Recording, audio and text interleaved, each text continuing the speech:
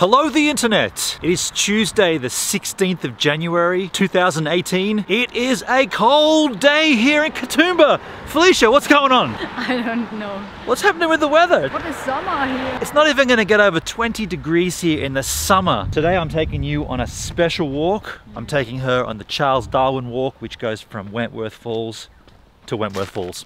But we do slightly different. I'm going to take her down. You want to go on a long walk? I'll take you on a long walk. We go down and we go back up and then we go up to the King's Tableland. The only thing that's killing me right now, the weather is... Yeah, there's the sun in the Himmel, but it is absolutely cold right now. I put jeans on for a bushwalk. What's going on? It's summer. This is the walk I wanted to take Felicia on today. The Charles Darwin walk for Wentworth Falls and King's Tableland as a little additional bonus, extra leg burner at the end. We've got water, we've got food, we've got some drinks, we've got the wonderful Australian bush. Be all that I can be now, it's what I'm always wanting. I sit and watch the rain fall, some days just go by so slow. This walk winds its way along the edge of the creek, and that creek ends up becoming Wentworth Falls, which is a massive waterfall that flows over this massive rock ledge, and that's where we're headed. Right now it's just a small trickle, gets larger and larger and larger in volume until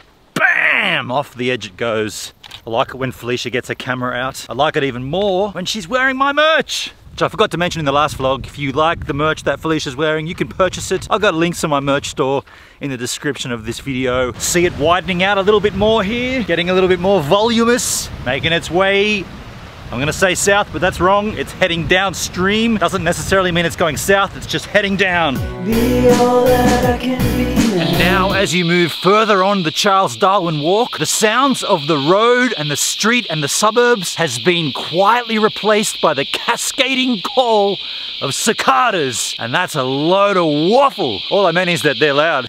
As Felicia's walking along there, notice her bag that she's got. That's Everyday Circus. Now, I'm not about to do an Everyday Circus NSD because that's not a shirt, but I will tell you Everyday Circus are a fantastic German band who's Felicia's seen. They came on the tour with Tracer as supports in the UK a couple of years ago. Lovely boys, lovely band. Felicia, turn around and tell me a little bit about the band. Lovely boys, yeah. Great music and very much talent. Yeah. This is true, very much talent. I will snippet a little bit of some live footage of Everyday Circus in here. Just a little smidgen, just so you get a little taste.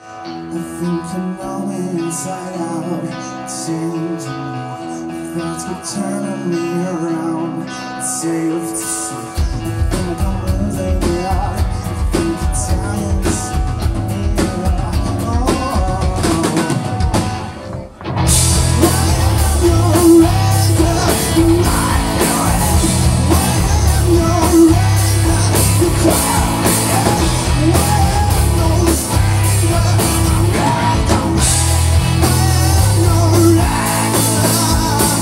That probably is the only time in Australia you will see Everyday Circus. Either the band, the t-shirt, the bag, possibly the album. There may be some fans here in Australia. If you are a fan of the band and you're in Australia, give a hoo-hoo and a shout out and let us know.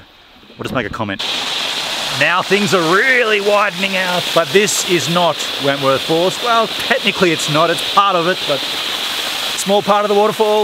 In front of me, the bigger part of the waterfall. If I turn the camera around, you won't see anything except the water disappearing. You just have to take my advice and my word. That is one heck of a waterfall. We're going to try to go a little bit closer and see more of it. If we can, I think there's some closed tracks. There's been a couple of deaths right here in the last month or two. So yeah, there's been a couple of deaths here. Unfortunately, the track is closed ahead, but Felicia's still going to get a chance to see part of it from the beginning. Hello, he went under the bridge. Going under the bridge. He's got under the bridge. Yeah, there'll still be a good view from here, but just we're not going to be able to go all the way down into the waterfall, which is what we kind of planned on doing. We're umming and ahhing whether we're going to go down anyway, and that decision has now been made for us. Achtung, mein Kopf! Mach Platz vor der Kopf! This could be very, very painful. Entschuldigung, mach Platz vor der Kopf! And while Felicia's just taken off up ahead a little, and we're in such a beautiful area, I want to say hello and welcome to the new subscribers to my channel. Over the Christmas, New Year's period, it's been a lot more activity on my channel, a lot more people coming, a lot more comments, and I'm just here to say welcome.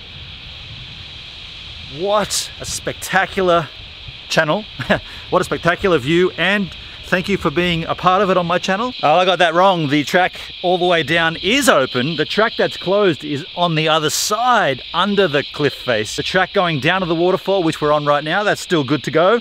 So, let's get down there. I'll be all that I can be now. It's what I've always wanted. I sit and watch the rain fall. Some days just go by so slow, so slow, so slow, so slow, so slow.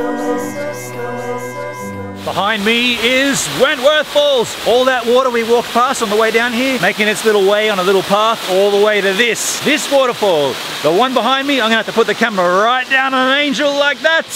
Probably not gonna work, but it's behind me up there. What a beauty! It is beautiful, but now we go back up. She's going for it. I'm exhausted. And that's where our trip would normally return back, but we are gonna go King's Tableland. Here it is. A lot of people that do this walk wouldn't come up King's Tableland. They would just do Wentworth Falls and return back to the car park area. Our focus was to do both. This just gets like a little bit of a bushwalk in, as well as scenery, beautiful scenery. Much needed break for food, water, and re-hive ventilation. Re-hive ventilation? What? I just combined too many words then. Reventilation, rehydration.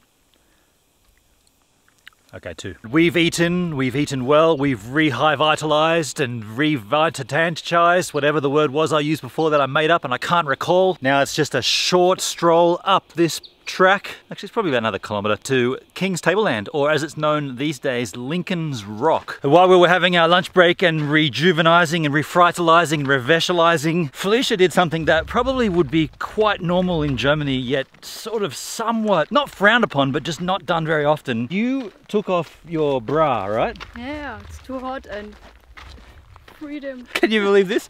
So right now, underneath my merch, her tits, boobs, breasts, mammaries, whatever you call them, wherever you are just sitting there freely. I can't show you any more than just this, obviously, because YouTube, etc, etc, etc, demonetization, flagging and whatnot. But I do like that you did that. And I thought that was vlog worthy. Now we are super close to King's Tableland. What a view, huh? Yeah. Perfect conditions here too. No wind, just this beautiful vista of gloriousness mountain.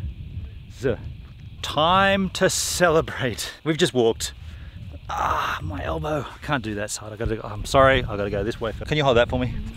Thanks, girl. Still can't quite bend this in the right position. Truth be told, I'm gonna have to go back and get surgery. I can't live like this. I can't live like this, man. Give me that back. Come back to me. We did we did just purchase double jack just to get slightly closer to Felicia's hometown of Germany, where the jack flows freely and the tits are allowed out. Mind you, double jack, as you know from watching my Jack Daniels experience vlogs, check one out here. Double jack is not a double serving of jack. It's actually double, it's two standard drinks in Australia, which does not make it a double serving of Jacks. All it makes it is two of our alcoholic serves. So 6.9% alcohol by volume, and Felicia's used to 10%. Look what's right here. Quite literally, this is my hand, this is the cliff face, but it's not as gnarly as it seems. There's actually another ledge there, so. But just straight off here, what's that? It's a bit better. It's a little bit better? Yeah. Can't help them any more than that. I mean, we could buy a bottle of Jack's and pour some extra in here. That'd be one way of doing it.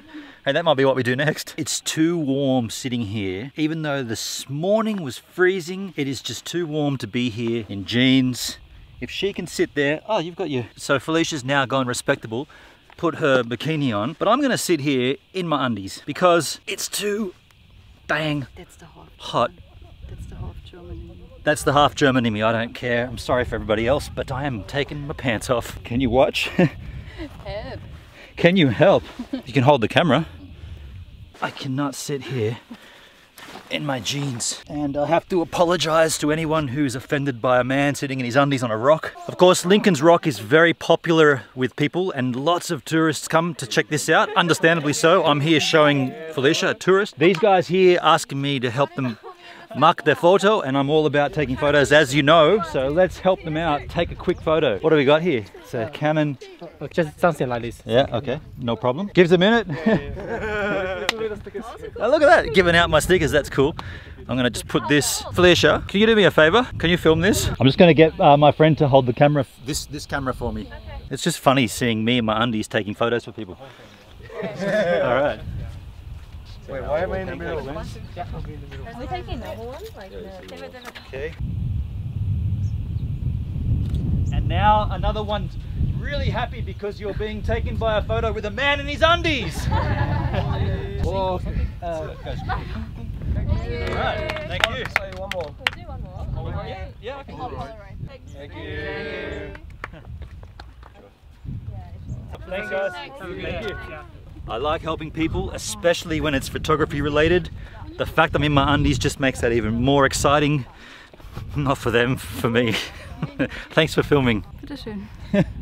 Now that those photos are finished, we're sitting here and I'm watching a couple of little swallows, little swift, those birds flying around the area. And obviously they're flying across here, across the top of the rock, and then they shoot out over the valley. And it kind of raised a question in my mind. The question I had was, do birds recognize height? This swift or swallow or whatever you call it, you know, the little darting around birds. This little bird, once it's flying above this rock and then it gets across the edge and all of a sudden the distance from it to the ground has now quadrupled, does that bird just go, whoa, and completely freak out? And then it keeps going out over the Jamison Valley. Does it then just go completely mental and like, what? This is way too high. And does it come back? Like, what happens to birds? And like, do they even have a sense of height? And if they don't, why don't you ever see birds when you're up in an airplane? Why don't you look out and see like a seagull flying past the plane or in the distance, or a crow or something? What if there is a level, like a height level that birds can fly, you know, whatever it is, a couple of thousand meters or whatever,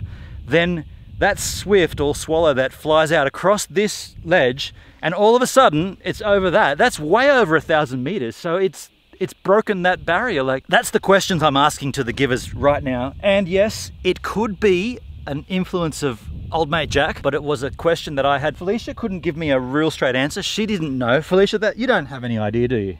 No. That's fair enough. It's a tough question. I do ask the hard-hitting questions. Sitting here, pondering, wondering, questioning, wanting to know the answers. If any of the givers out there are bird specialists and you know how high birds can fly and what happens when a bird happens to be, bam, all of a sudden 1,000 meters, does their senses just go? Along those same lines about birds and heights and flying, we just met a gentleman here who's got a hang glider. Now he's going to demonstrate the potential differentiations between heights and how birds or winged animals or winged craft such as a hang glider experience this. He's taking myself and Felicia straight off the guts here on a hang glider. So let's go and catch up with him right now.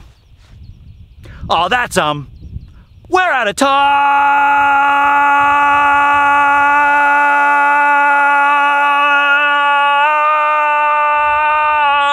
birds. Oh, that's I ran out of time again on my vlog. Like what you've seen on my channel, please hit the subscribe button. If you want to support me even further, become a Patreon. Also check out my previous vlog and a random vlog. Don't forget my Lightroom presets, my merch store, and all the other good things that I've got for you in the description of this video. Has that been 20 seconds? Yes, it has!